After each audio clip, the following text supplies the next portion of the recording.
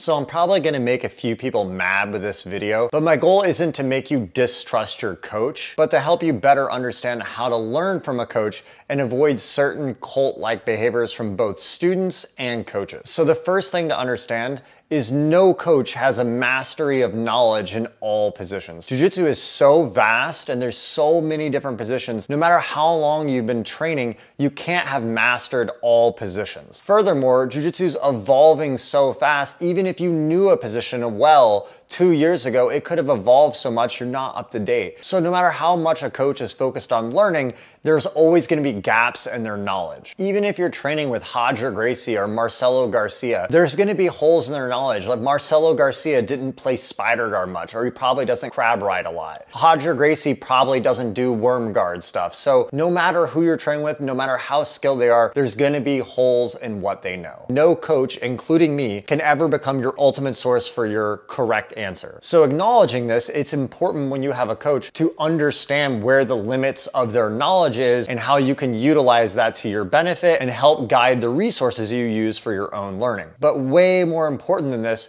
is that your coach needs to understand where their own limits of knowledge are. And this is where a lot of problems in coaching and learning occurs. The key to being a good coach of technique is not just about having a vast amount of knowledge. In fact, you can not know a ton of knowledge and still be a great coach, but it's about knowing where you don't know and accurately conveying the knowledge that you have that you can give to someone, and in the positions that you don't know, being good about guiding people to look for the right resources or helping them with coming to their own conclusions and how to use trial and error to discover the right way through positions that neither one of you may know. All the time, I have students or people ask me questions and I'll say, you know what, and I don't actually play that position a lot, so I don't have a great answer for you.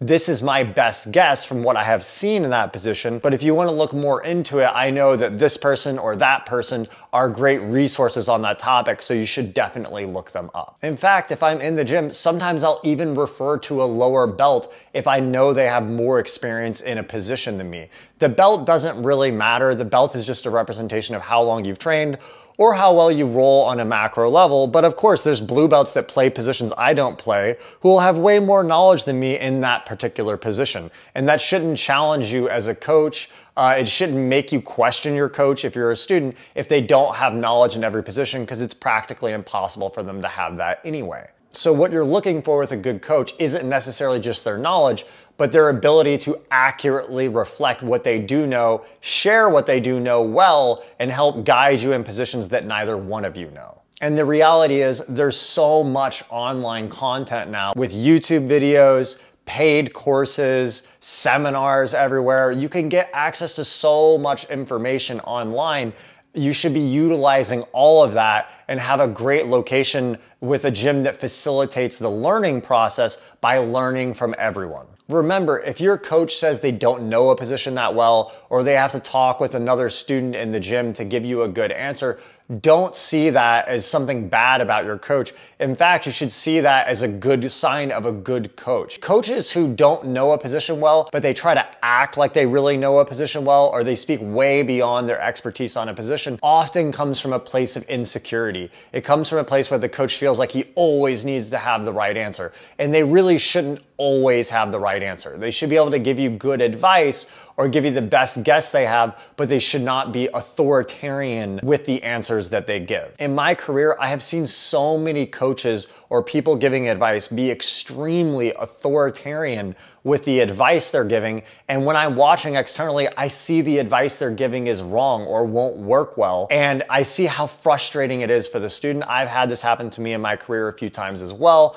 where you're trying to do exactly what they showed and you can't get it to work, and you're spinning your wheels, and then the reality is in the end, the move they showed literally doesn't work, so that's why it's so frustrating. That's why it won't work, and this can be super demotivating to the point that like some people even quit because they can't get the techniques to work that they're being shown, and it's because an incompetent person is showing them something that really doesn't work. I'm not saying most coaches fall into this, but certainly some do. When you pick a gym, Often, especially if you're brand new to jiu-jitsu, you don't know anything about the jiu-jitsu community. You don't know about who's a competent competitor, who's a competent coach, really deeply who the person is that you're starting with. So you learn these things over time. So what I'm saying in this video is just try to be aware of competency and where your coach's competency levels are weak and where they are strong, and how he reflects those to the students.